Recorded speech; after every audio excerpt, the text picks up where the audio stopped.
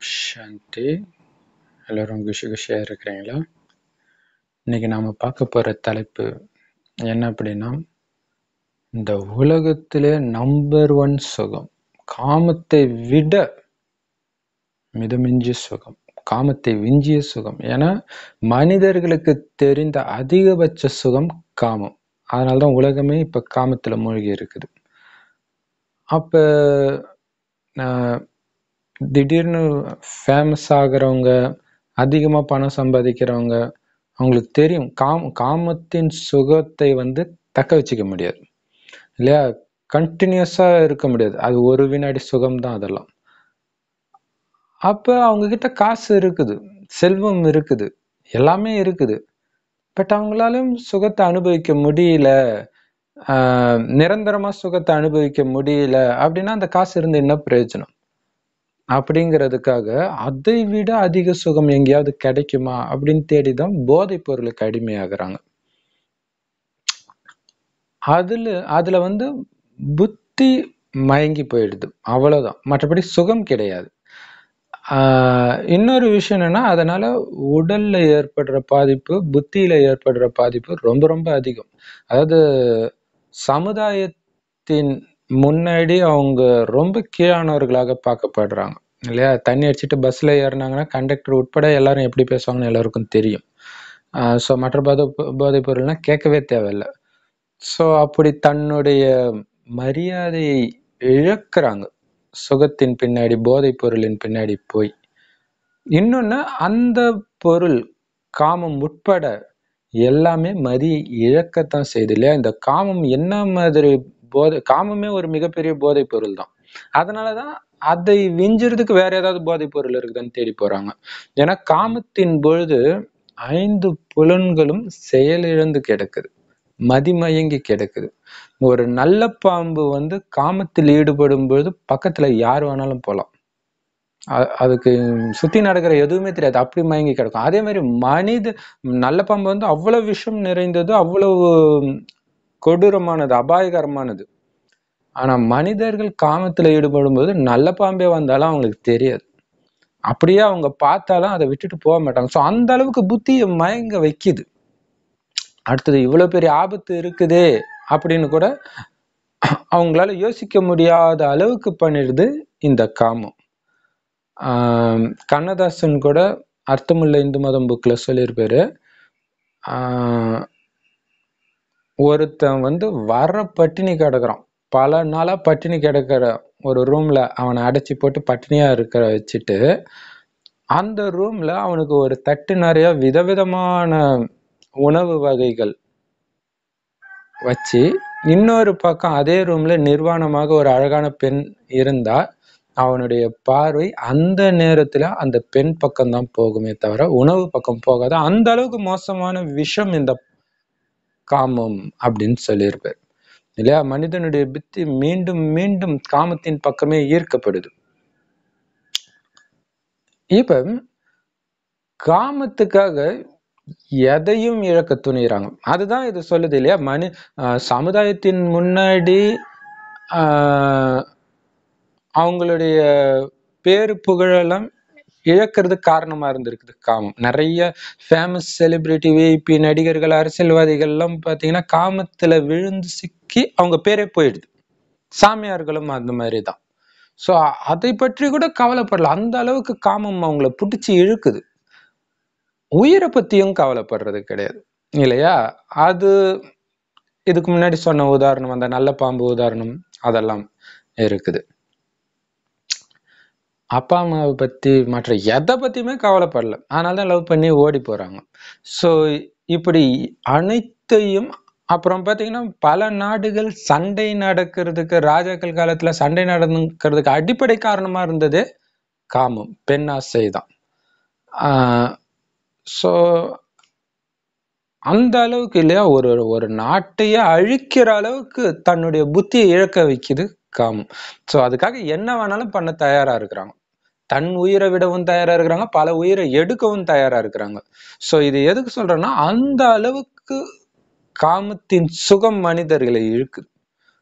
அப்ப அதை விட விஞ்சிய சுகம் ஒண்ணு இருக்குதா?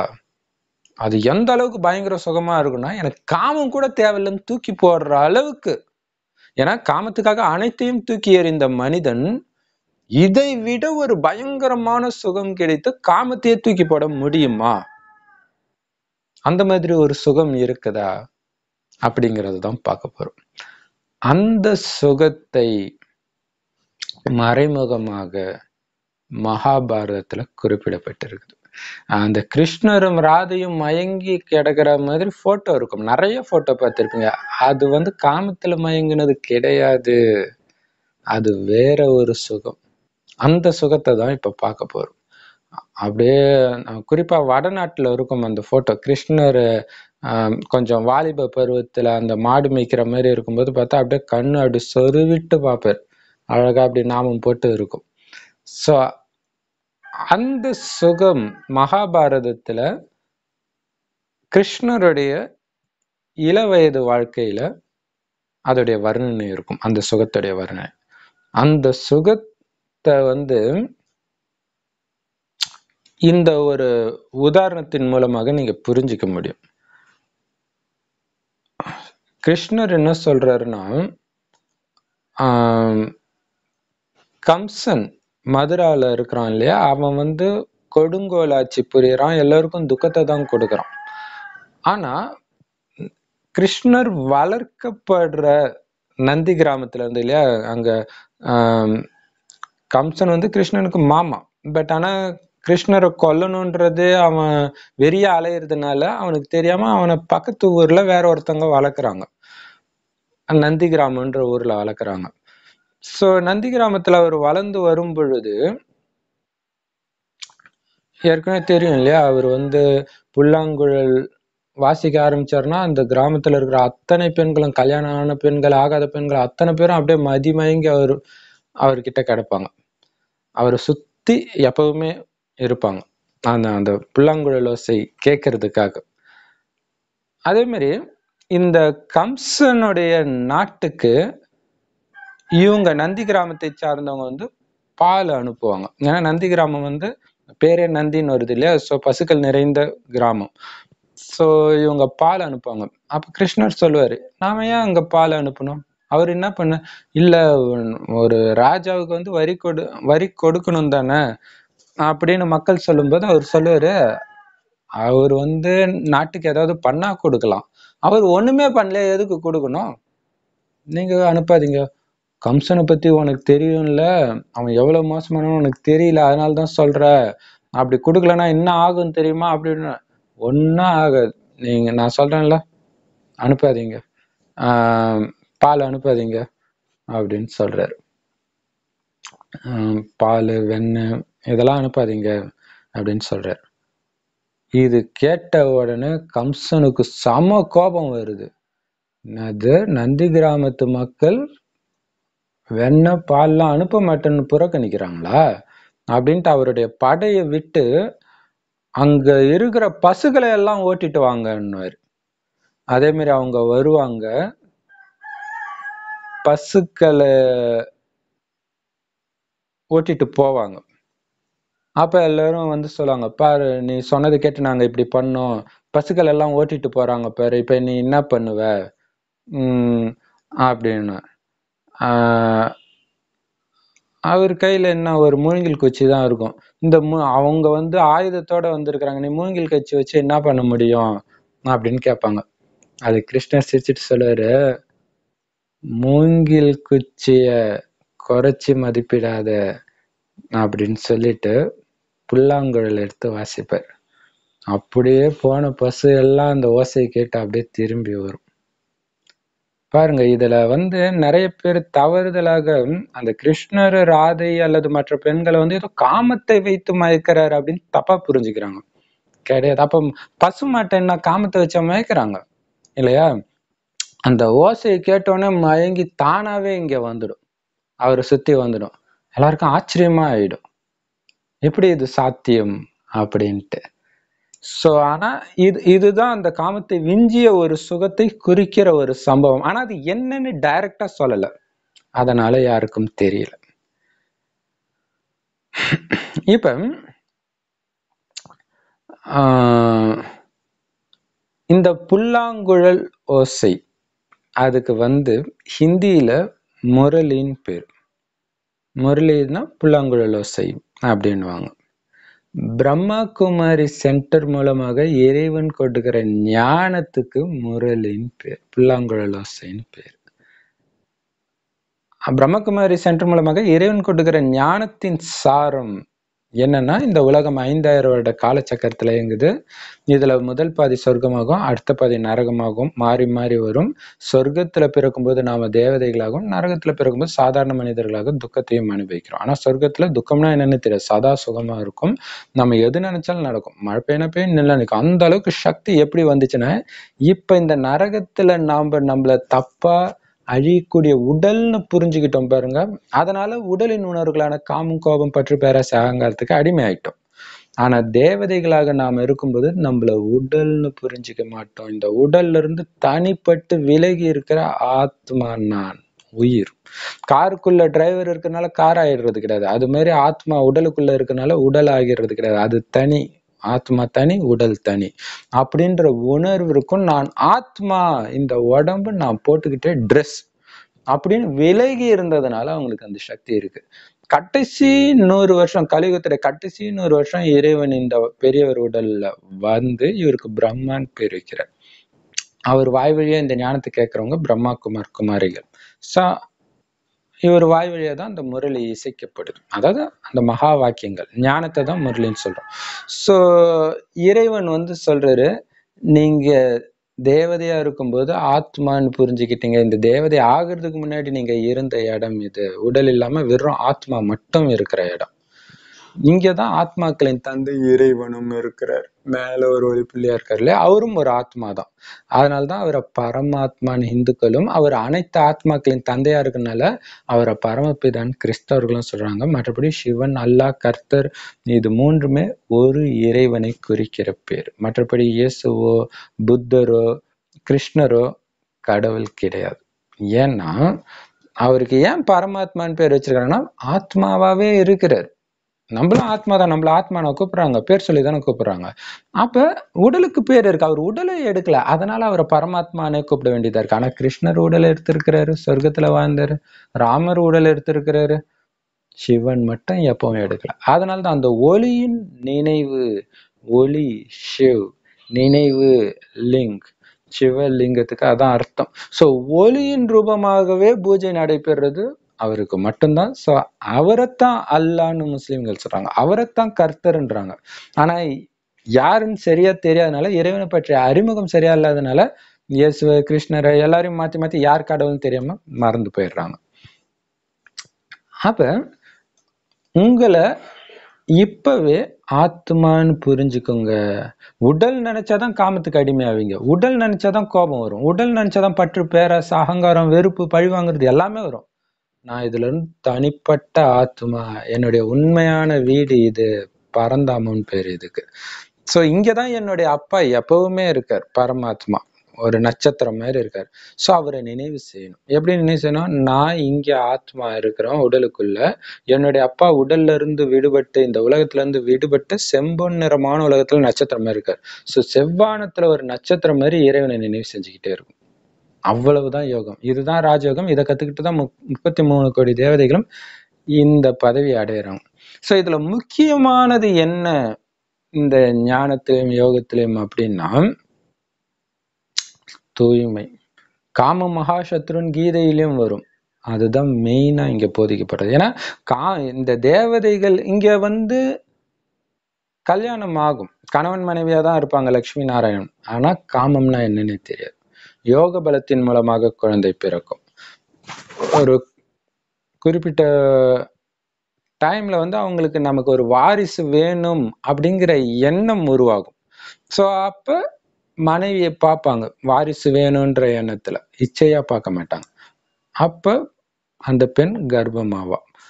இப்படிதான் அங்க குழந்தை பிறக்கும். சோ யோக பலத்துலதான் இங்க சொர்க்கத்துல எல்லோருக்குமே குழந்தை பிறக்கும். அதனாலதான் அவங்கள தேவதைகள் சொல்றோம். காமத்தையும் வென்றவர்கள் அவங்க. ஆனா எங்க வெல்றாங்க, அதுதான் முக்கியம். ஏன்னா ஆத்மா அழிவற்றது. அப்ப அது அழிவற்றதுன்னா இங்கேதான் இருக்குது. இல்லையா? மறுபிறவி எடுத்து எடுத்து இங்கேயே வந்துட்டோம். நாமளே சாதாரண ஆத்மா ஆயிட்டோம், தேவதையா இருந்த நாமளே. ஆனா இப்ப இது கால சக்கரம். இது இதுல இன்னொரு அதிசயம் என்னன்னா, இதுல நடந்தது திரும்ப திரும்ப நடக்கும். 5000 வருஷம் முன்னாடி என்ன நடந்துச்சோ அதுதான் இப்ப நடந்துட்டு இருக்கு. இப்ப நீங்க இந்த நொடி என்ன பண்றீங்களோ 5000 வருஷம் முன்னாடி இதே நேரம் அதே தான் பண்ணீங்க. 5000 வருஷம் கழிச்சும் அதே தான் பண்ணுவீங்க. வீடியோ பார்த்தீங்கன்னா அதே தான் பார்த்திருப்பீங்க. சோ இந்த அளவுக்கு துல்லியமா நடக்குது. அப்ப தேவதையா இருந்த நாம மனிதர் இப்ப ஆகி இருக்கிறோம். 5000 வருஷம் முன்னாடி இங்க நம்ம தேவதையா இருந்தோம்னா இப்ப மறுபடியும் நாம தான் தேவதை ஆகணும் இல்லையா? சோ ஆனா நான் தேவதையா இருந்தேன்றதே மறந்து கிடக்குது எல்லா ஆத்மாவும். சோ அதுக்கு ஞாபகப்படுத்த தான் இறைவன் கடைசின்னு ஒரு வருஷம் இவர் உடலை வந்து சொல்றாரு. நீங்க தான் தேவதையா இருந்தீங்க. அதுக்கு இப்ப என்ன பண்ணணும்? உடல்னு நினைக்கிறத விட்டுட்டு ஆத்மான்னு புரிஞ்சுக்கிட்டு அப்பாவாகிய ஆத்மாக்களின் தந்தையாகிய சிவ தந்தையை நினைவு செய்யுங்க. ஒளிப்புள்ளிய நினைவு செஞ்சுக்கிட்டே இருங்க. செய்ய செய்ய ஆத்மாக்கு சக்தி வரும். கூடவே இறைவனுடைய ஞானத்தையும் கேட்கணும். அதுதான் முரளின்றோம். அந்த முரளி கேட்க கேட்க என்ன ஆகும்னா ஆத்மாவுக்கு அந்த சக்தி வரும். உங்களையே அறியாம கோபம் பட மாட்டீங்க. காமம் தூக்கி கடாசிடுங்க. உங்களுக்கே தெரியாது. எப்பதான் போச்சுன்னே தெரியாது. காமத்துல இன்ட்ரெஸ்டே இல்லாம போயிடும். இப்ப பாத்தீங்கன்னா உங்களுக்கு தெரிந்த நிறைய ஏன்னா எப்படியும் ஒரு பிரம்மகுமாரியாவது எல்லாருக்கும் தெரிஞ்சிருக்கும் இல்லையா? சோ அவங்க வாழ்க்கையில பாத்தீங்கன்னா அவங்க தூய்மையா இருக்கிறதுனால சில குடும்பங்கள்ல, எல்லா குடும்பங்களும் கிடையாது, சில குடும்பங்கள்ல பிரச்சனை வரலாம்.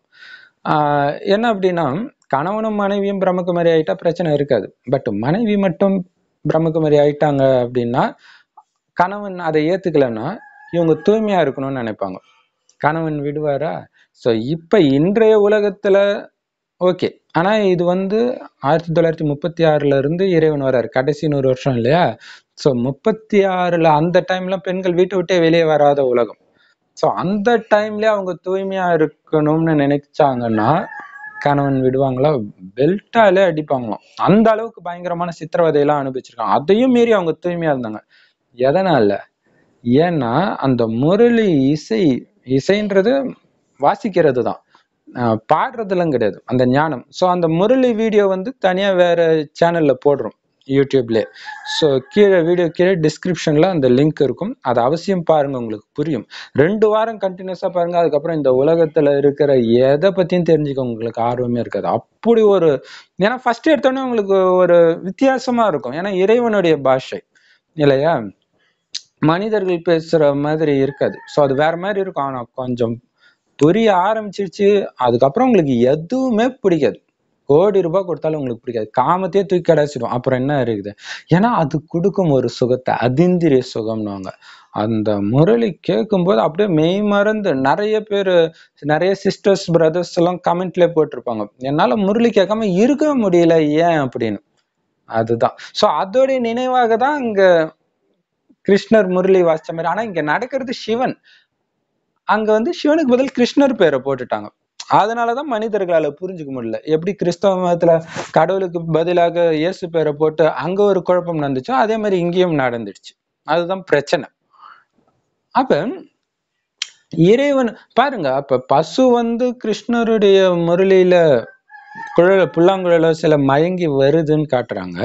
அதே பசுவை தான் அங்க நந்தியா வச்சிருக்கிறாங்க சிவனுக்கு முன்னாடி. சோ அது சிவன் முன்னாடி இருக்க வேண்டிய விஷயம். அது உண்மையிலே பசு சம்பந்தப்பட்ட விஷயம் இல்ல, மனிதர்கள் சம்பந்தப்பட்ட விஷயம் இல்லையா? பசுக்களுக்கு போய் ஞானத்தை கொடுப்பாங்க இல்லையா? சோ மனிதர்கள் தான் ஞானத்தை எடுப்பாங்க. ஆஹ் சோ அப்ப பாருங்க, பசுவுக்கு பசுவோட பாஷை தான் புரியும். சோ மனிதர்களை பசுவாக காட்டினதுனால சிவனுடைய வாகனம் பசுன்னு காட்டிட்டாங்க. அப்ப பசுல அவர் வந்தாரு, நந்தியில வந்தாரு அப்படின்ட்டு. சோ உண்மையிலே சிவனும் பசு கிடையாது, நாமளும் பசு கிடையாது இல்லையா? சோ இவர் உடல்ல வர்றாரு. இவருடைய நினைவாக தான் அங்க நந்தின்னு போட்டுட்டாங்க. சிவலிங்கத்துடைய கீழ்ப்பாதி பாத்தீங்கன்னா இவரு தான் பிரம்மாவுடைய வாயின்னு அர்த்தம். அந்த வாய் வழியா சிவனுடைய ஞான அமிர்தம் வழியுது. அதுதான் இந்த தண்ணி அபிஷேகம் பண்ணா வழியும் இல்லையா? சோ அது பிரம்மாவுடைய வாய் அப்படின்னு அர்த்தம். அந்த ஞானத்தை கேட்க கேட்க உங்களுக்கு கிடைக்கிற சுகம், ஒரு பக்கம் கோபத்தை வெல்லுவீங்க. என்ன நடந்தாலும் உங்களுக்கு கோபமே வராது. அப்படியே ஃப்ரீயா ஜாலியா இருக்கும். எதுவுமே ஒண்ணும் பதற்றம் அடையல. ஏன்னா இறைவன் சொல்ற எதுவுமே ஆகாத ஆகாது, கவலைப்படாத, நான் இருக்கிறேன், உன் கூடவே இருக்கிறேன், நடக்கிறது எல்லாம் கண்டிப்பா உனக்கு நன்மையில தான் முடியும்ன்ற. அது நீங்க அழகா அனுபவம் பண்ணிக்கிட்டே இருக்கலாம். அசைக்க முடியாத நிச்சய புத்தி. அது அது சம்பந்தமா வேற ஒரு வீடியோ தனியாவே போடுறேன். அப்ப பாத்தீங்கன்னா இது மாதிரி நிறைய ஞானம் தினம் தினம் கொடுத்துக்கிட்டே இருப்பாரு. உலகத்துல எங்கேயுமே கிடைக்காது இவ்வளவு ஞானம். இப்ப பாத்தீங்கன்னா நான் இந்த பிரம்மகுமாரி ஆவறதுக்கு முன்னாடி பாத்தீங்கன்னா திடீர்னு ஒரு ஆன்மீக தேடல் வந்து இதை படிக்கிறது அதை படிக்கிறது சர்ச்சுக்கு போறது இப்படிலாம் இருந்தேன். அப்ப சர்ச்சில் எல்லாம் போனா ஏதோ ஒரு நல்ல விஷயம் இருக்கும். அதுக்காக 3 மணி நேரம் வேலை மெனக்கிட்டு உட்கார்ந்துன்னு இருப்போம். நிறைய விஷயங்கள் புரியாத விஷயங்கள்லாம் வேற பேசுவாங்க. அந்த சாமி சாத்தான், இந்த சாமி சாத்தான் அப்படிலாம் இருந்தாலும் சரி ஏதோ ஒரு நல்ல விஷயம் இருக்குன்னு. இங்க பிரம்மகுமாரி சென்டர்ல வந்து இந்த முரளி கேட்டா நல்ல விஷயம் மட்டுமே இருக்குது. ஆச்சரியமா ஆயிடுச்சு. ஆனா முழுக்க முழுக்க ஃப்ரீ இல்லையா? சோ இதுலதான் பாத்தீங்கன்னா அந்த கணவன் கூட ஒண்ணு காமம் வேண்டாம்னு தூக்கி கிடைச்சுறாங்க. அது இல்லாம கணவன் கொடுக்கிற சித்திரவதையையும் தாங்கிக்கிறாங்க. சோ இதே வந்து கணவன் மட்டும் பிரம்மகுமாரியாகி மனைவி ஆகலைன்னாலும் அவங்களுக்கும் இதே மாதிரி அவங்கள அடிக்க மாட்டாங்க. பட் மற்ற விதமான அவமானம் இதெல்லாம் நடக்கும். அதையும் மீறி எனக்கு இறைவனுடைய ஞான அமிர்தம் தான் வேணும், ஞான முரளி தான் வேணும் அப்படின்னு நாம மயங்கி வர்றதுதான். இதுல பெரிய விஷயம் என்னன்னா அந்த காமமோ கஞ்சாவோ சிகரெட்டு சாராயம் இது எல்லாமே உங்களுடைய பிரெயின் அஃபெக்ட் பண்ணுது, உங்களுடைய சிந்திக்கும் ஆற்றலை குறைச்சிடுது. ஆனா இந்த அதீந்திரிய சுகம்னு சொல்லுவோம் இது. அதீந்திரியம்னா என்னது? இந்த 5 புலன்களுக்கு அப்பாற்பட்ட சுகம். இதுக்கு 5 புலன்கள் தேவையே கிடையாது இல்லையா? சோ அந்த மாதிரி ஒரு சுகம் அந்த இறைவனை அப்படியே வெறும் ஒளிப்புள்ளியா நினைக்கும் பொழுதே அது வரும். கூடவே ஞானத்தோட நினைக்கும் போது பயங்கரமா இருக்கும். இந்த உலகத்துல இருக்கிற மாதிரியே இருக்காது. சுத்தி என்ன நடக்குதுன்னே தெரியாது, அவ்வளவு ஜாலியா இருக்கும். ஆனா நீங்க செய்யற வேலையெல்லாம் செம ஸ்பீடா செய்வீங்க. ஆனா நீங்க செஞ்ச உணர்வே இருக்காது. அப்படி இருக்கும். அந்த அதீந்திரிய சுகத்துல மூழ்க மூழ்க என்ன ஆகுனா ஆத்மாக்கு சக்தி ஏறும். மற்ற போதை காமம் இதெல்லாம் பாத்தீங்கன்னா ஆத்மாவுடைய சக்தி இழக்கும். இதை நீங்க நல்லா தெரிஞ்சுக்கலாம். இப்ப சமீபமா கூட ஒரு சிஸ்டர் சொல்லியிருந்தாங்க. அவங்க சொல்றாங்க அவங்க பையனை பத்தி, என் பையன் ரொம்ப நல்லவன் பிரதர், ஆனா இந்த கல்யாணம் ஆன அப்புறம் இந்த பொண்டாட்டி பேச்சை கேட்டு அவங்க அப்பாவை போட்டு அடிச்சுட்டான் பிரதர், எனக்கு மனசே ஒடிஞ்சு போச்சு அப்படின்றாங்க. சோ இது எல்லார் வீட்லயுமே சர்வசாதாரணமா நடக்கிறது. எப்ப ஒரு பையனுக்கோ பொண்ணுக்கோ காமத்தை பற்றிய எண்ணம் வர ஆரம்பிச்சதோ அப்பத்துல இருந்து ஆத்மாவுடைய சக்தி இறக்க ஆரம்பிச்சிடும். அவங்களுடைய அசுர குணங்கள் அதிகமாகும். ஆத்மாவுடைய சக்தி குறையும் போதுதான் அசுர குணம், காமம், கோபம், பற்று, பேராசை, அகங்காரம், நான் யாரு அப்படிங்கிற மாதிரி எல்லாம் ஈகோ இதெல்லாம் பயங்கரம் பூதாகரமா வெளியே வர ஆரம்பிக்கும். அப்படின்னா என்ன அர்த்தம்? ஆத்மா சக்தி இழக்க ஆரம்பிச்சிருச்சு. அதுவும் ரொம்ப காமத்துல மூழ்கும் போது பயங்கரமா சக்தி இழக்க ஆரம்பிக்கும், பயங்கரமா அசுர குணம் வெளிப்படும். ஆனா இந்த ஞான முரளியை கேட்க கேட்க இறைவனுடைய நினைவுல மூழ்க மூழ்க ஆத்மாவுடைய சக்தி அதிகமாகும். அசுர குணங்கள்லாம் ஓடியே போயிடும். உண்மையிலே கிருஷ்ணர் அசுரன் அழிக்கிறதெல்லாம் காட்டுறது வந்து இந்த ரகசியத்தை வச்சுதான். ஏன்னா இப்ப நடக்கிற விஷயங்கள் தான் வேதங்களாக வெளிப்பட்டிருக்கு. அது எந்த மதத்து வேதமா இருந்தாலும் சரி. சோ இங்க ஒண்ணும் அரக்கனோட சண்டை போடல, நமக்குள்ள இருக்கிற அரக்க குணத்தை அழிக்கிறோம், அதுதான். சோ அப்ப இதுல இது இது பார்த்து இன்னொரு விஷயம் என்னன்னா, காமம் ஆகட்டும், கஞ்சா ஆகட்டும், அல்லது எதுவா வேணாலும் இருக்கட்டும், சினிமா பாக்குறது எதுவா வேணாலும் இருக்கட்டும், 24 மணி நேரம் உங்களுக்கு சுகத்தை கொடுக்க முடியாது, 24 மணி நேரம் அதுல இருக்கவும் முடியாது, இருந்தா சேர்த்தே போயிடும். ஆனா இந்த அதீந்திரிய சுகத்துல 24 மணி நேரம் உங்களால இருக்க முடியும். இருக்க இருக்க ஆனந்தமா இருக்கும். தூக்கம், சாப்பாடு, தண்ணி எதுவுமே தேவையில்லாத ஒரு நிலைக்கு அந்த அளவுக்கு போதை. அதாவது சாப்பிடக்கூடாதுன்னு அர்த்தம் இல்ல, அந்த மாதிரி ஒரு போதைக்கு அழைச்சிட்டு போகும். அது நிரந்தரமா அந்த ஆனந்தம் இருக்கும். வெளியில இருந்து சினிமாவை பார்த்து உங்களுக்கு சுகம் தேவையில்ல, காமம் தேவையில்ல, எதுவுமே தேவையில்ல, எல்லாத்தையும் தூக்கி கடாசிட்டு இருப்போம். இன்னொரு விஷயம் என்னன்னா, காமத்தை விட்டால்தான் இந்த சுகத்தை அனுபவம் செய்ய முடியும். இந்த சுகத்தை அனுபவம் செய்ய ஆரம்பிச்சாலே ஆட்டோமேட்டிக்கா காமம் போயிடும். இது ஒரு சுழற்சி மாதிரி, இது இருந்தாதான் அது, அது இருந்தாதான் இதுன்ட்டு. சோ இதுதான் உண்மையிலே தூய்மையில தான் சுகம் இருக்கு. அந்த சுகத்தை அனுபவம் பண்ண விடாம தடுக்கிறது தான் இந்த காமம். அதுதான் வள்ளலார் சொல்ற 7 திரையில முக்கியமான திரை இந்த காமம் தான். இந்த காமத்தின் சுகம் மீண்டும் மீண்டும் வந்து உங்களை அந்த அதீந்திரிய சுகத்தை அனுபவம் பண்ண விடாம பண்ணும். அந்த அதீந்திரிய சுகம் தான் ஆத்மால இயற்கையாவே இருக்குது. அதோடைய சுகம், அதோடைய குணத்தை, ஆத்மாவுடைய உண்மையான குணமே அன்பு, அமைதி, தூய்மை தான். ஆனா இதை வெளிப்பட விடாம பண்ணுது இந்த காமம். அதனாலதான் காமம் மகாசத்ருன்னு கீதையில போட்டிருக்கிறது. காமம் என்னை ரொம்ப தொல்லைப்படுத்துதுன்னு வள்ளலார் திருவருட்பால சொல்லியிருப்பார். அது காரணம் இதுதான். சோ இறைவனை அடைய விடாம பண்ற மிகப்பெரிய எதிரி இந்த காமம். ஆனா அதை நீங்க அப்படியே சாது சன்னியாசி மாதிரி கஷ்டப்பட்டு காட்டுல போய் அல்லது அகரிகள் மாதிரி கஞ்சா அடிச்சு வெல்ல வேண்டிய அவசியம் கிடையாது. அந்த இறைவனுடைய ஞான முரளி கேட்கும்போது அது கொடுக்குற போதையில இந்த போதையெல்லாம் எப்பதான் போச்சுன்னே தெரியாது. ஏன்னா இதெல்லாம் பொய்யான போதை, அது உண்மையான போதை. ஆனா பயங்கர ஆனந்தமா இருக்கும். அந்த பரவச நிலை அப்படின்னு சொல்றாங்க பாருங்க. அப்படின்னா என்ன அப்படின்றது பிரம்மகுமாரி சென்டர்ல அந்த முரளியை கேட்டா தெரியும்.